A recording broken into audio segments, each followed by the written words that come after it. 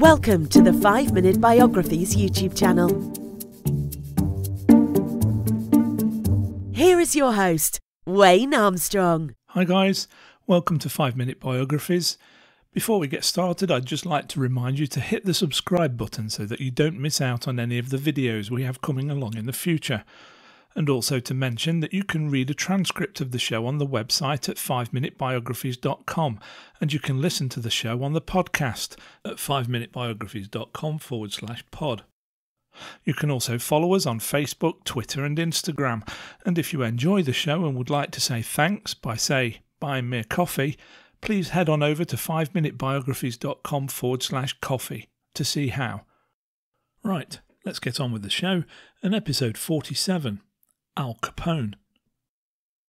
Alphonse Gabriel Capone was born on the 17th of January 1899 in Brooklyn, New York, to immigrant parents Gabrielle, who was a barber, and Teresa, who was a seamstress, both of whom were from just outside Naples in Italy and had moved to the USA in 1893. He had 8 siblings, and most went on to join their brother in his criminal exploits except for Vincenzo, who changed his name to Richard Hart and ironically became a prohibition agent in Nebraska. Alphonse attended a strict Catholic school, and although he had the aptitude to be a promising student, he struggled with authority, and ultimately he would be kicked out of school at the age of 14 after he hit one of his teachers. He had several jobs afterwards, including in a candy store and a bowling alley. He even tried his hand at baseball and found that he was rather good, and played semi-professionally for a couple of years until 1918, when on the 30th of December, at the age of 19, he married May Josephine Coughlin, shortly after she had given birth to their son, Albert Francis Capone, who was known as Sonny. Alphonse had always been influenced by gang culture and had been involved with various ones in New York, including the Bowery Boys, the Brooklyn Rippers and the 5 Points Gang.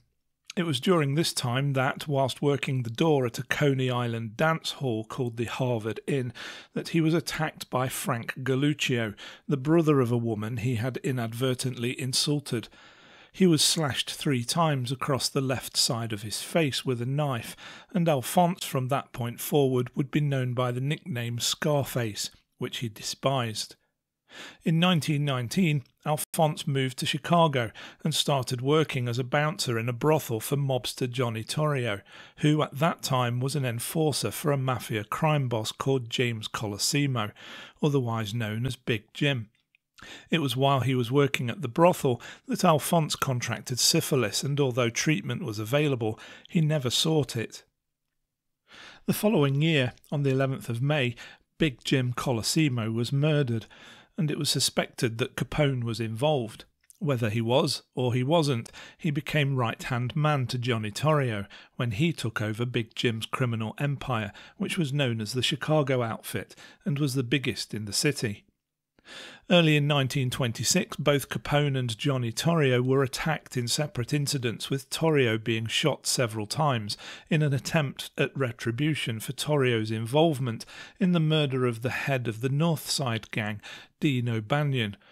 Both recovered, but the incident prompted Torrio to hand control over to Al Capone, who, at the age of only 26, became the new boss of a criminal empire that boasted illegal breweries with protection from law enforcement and politicians.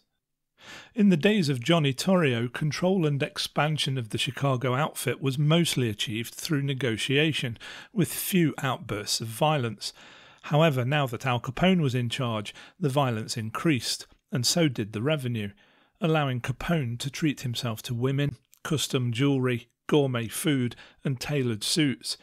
Capone became increasingly concerned with security though, and it wasn't unusual for him to turn up unannounced at a Chicago train station and buy up all the seats in one of the Pullman cars so that he could travel to places like Kansas City, Little Rock and Hot Springs, where he and his entourage would stay in luxury hotel suites under assumed names.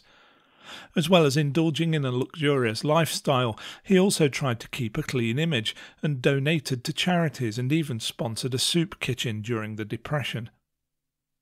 In 1929, with tensions intensifying between the Chicago outfit and the North Side gang, it is widely thought that Al Capone ordered the murder of Bugs Moran, the North Side gang's boss, with Capone's men staging a fake police raid on Moran's headquarters at 2122 North Clark Street, resulting in 7 men being lined up against a wall before being cut down with machine guns and shotguns.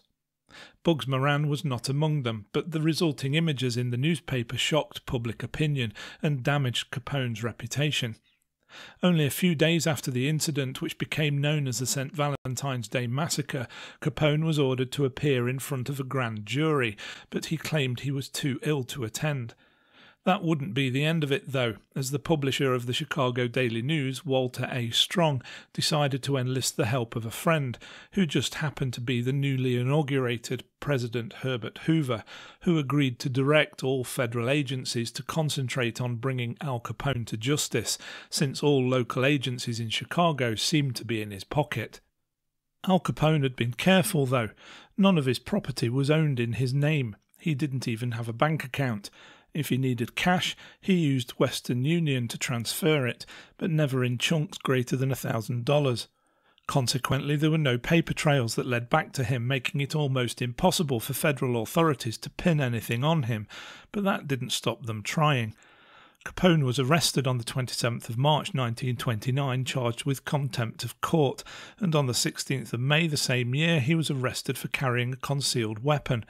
After pleading guilty, he served 12 months in prison and was released on the 30th of March 1930. He was even arrested for vagrancy during a visit to Miami Beach. In 1930, Al Capone's brother Ralph was tried for tax evasion. This prompted Capone's lawyer to make an offer to pay back taxes for various years. This offer was the evidence of income that the government needed, and Al Capone was arrested, and on the 13th of March 1931 he was charged with income tax evasion for the year 1924. On the 5th of June he was indicted by a grand jury and faced 22 counts of income tax evasion for the years 1925 to 1929. On the 17th of October 1931, Al Capone was convicted on 3 counts of income tax evasion and was sentenced to 11 years in prison.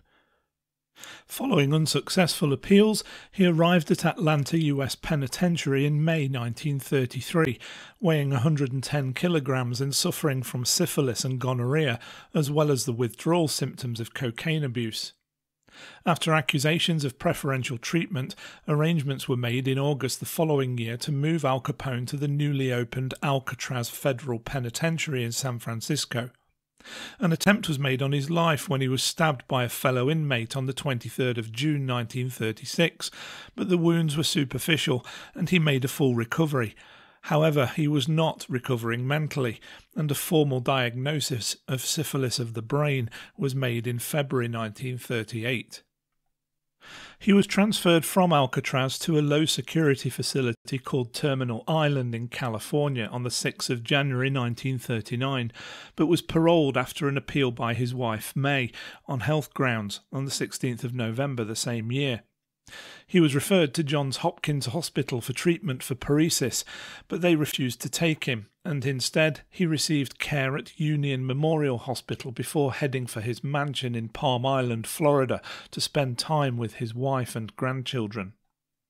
In 1942, Al Capone was one of the first civilians to receive penicillin, but although the new miracle drug was effective at slowing down the progression of his paresis, it couldn't reverse its effects, and on the 25th of January 1947, following a stroke and cardiac arrest, he died at home surrounded by his family, only 8 days after his 48th birthday.